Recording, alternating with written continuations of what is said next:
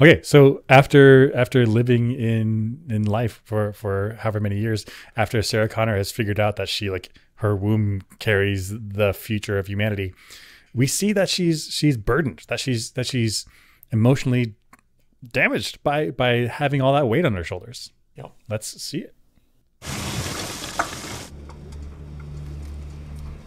Want some of my fries? Oof, it's subtle. It's subtle, but like there's the child that was stripped away from her. She went to a mental institution. She could not see the savior of humanity, and he's offering her fries, and she's just shoveling food. She's somewhere else in her mind right now. She's dealing with some possible future that she's wrestling with it. And so we see that Sarah Connor is like a full human. She's not just there as like a plot device. Like she's experiencing this future, this world that she's desperately trying to stop from happening. Right. Kyle Reese and the Terminator were dumped on her early in her life. She has the child, and now the burden of the world is on top of her, and she can share it with essentially no one. Because who's going to believe her? So she has to live this alone. She's not just perfectly, I do everything great, I do everything awesome. Like it's a lot. It's a lot for one human to handle. In fact, it's the most any human has ever handled. Like the future of all humanity on your shoulders, that's a lot. Yeah. And in fact, you can't talk to anyone. You know, every leader in history who's felt like they've had to fight a world war or whatever, there's been surrounded by people. She's completely generals, alone. advisors, completely alone.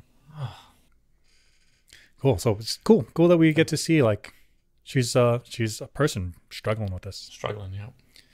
So after being snubbed, John goes to Arnold for some help. Need any help? No. Just a straight up no. Also, what he's doing here, I think, is not enough. Look at the beginning of the scene. Look how much steam. That's a blown radiator. That's pouring water out. He's going to little refill. No chance, dude. Wait, you're getting like 30 miles. I guess I always assumed that they had done some sort of. They cooled down the engine. They refilled fluids, and now he's topping up the oil.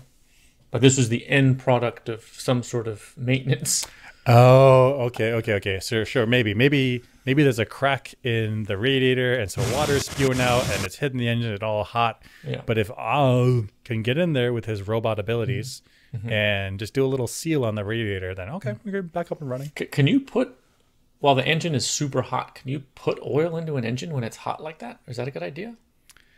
I think it's okay to put oil in there because there's not a lot of thermal mass. If you try to pour water on an engine, that's super bad. That's super bad. Right? Yeah, because then you get a shock. You can get a crack if there's too cold of water and too hot of an engine. You really need to just let it cool down to room temperature on its own. But what he's doing here is he's putting radiator fluid, putting coolant into the radiator, which must be there. And so I've learned this from having some broken radiators. Like you got to either replace the whole thing or get in there and weld it shut, which, maybe he does. I don't know. And he has detailed files. So detailed files. Yep. The T101 can do everything. Yep. Even on this old model Ford, he knows what to do. I mean, but that's right? Because the T101 brain is a computer. It can just shove as many files you need in there. That's right. So all the manuals from all the things in the past, since he's going to the past, is in there. Yep. Yeah. Throw a stone tablet at this guy, like he'd chisel in there, like not a problem. Wait, what? So all the technologies from all the past, and I went after stone tablets, like ding, ding, ding, ding, ding. Like I think the T101 would have no problem. Oh, I see. Yeah. Actually, maybe he would because there's no manual. Okay. So we're having issues with this movie for like time loops, right? Where does information come from? What if there's a Terminator that's sent back in time, and that Terminator is the one that invents a wheel? Why would he do that? Because he wants to start the Terminator. Starts the machine. That's the original. That's the first machine. That's the original machine. The wheel. Yeah, actually, you send a Terminator thousands of years in the past, send him into a cave, power him down, and then when John is born, power him up and go kill him. You don't have to send him back at the time you're going to kill him. I guess you can send him back up to 120, but 120 years is the battery life of any T101, but that's like active. So maybe there's a low power mode. Low power Okay, mode, power power down. down. Yeah. Put a little timer on it. Okay. Okay, just tick away. Yeah.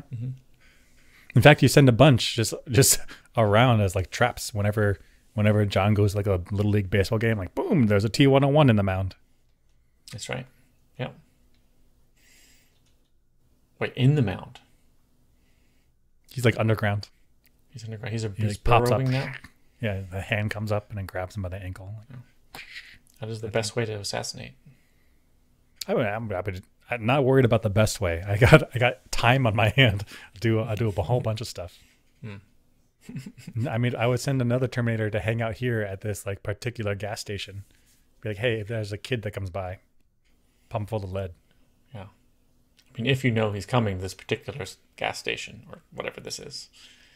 But Good point. there must be a lot of places where they know he's going to be, and you send multiple Terminators to those multiple locations. But we said that maybe the time travel device, it wasn't able to send more than 2. That's a good point. Otherwise, if the robots had built the time travel device and were able to send tons and tons of robots back, they just send an armada of these things. That's right. Right? There's nothing you can do to stop them. In fact, the more they send, the more the tech is likely to be dumped off, creating more time loops, which ensures their creation and survival. So, Gosh, I wonder if you can get a T, not 1000, but a T2000. The model that's I'm making this up. T2000. That's one that's really good at simulating humans, and you get someone to come in to be Miles Dyson, and then it's actually a Terminator the whole time. oh, you go and replace Miles Dyson. It has detailed files, and it just does the Miles Dyson thing. Yeah, you break the chip. Who cares? It's got a chip itself. That chip itself, just yeah. Cool. Time travel, it's a problem.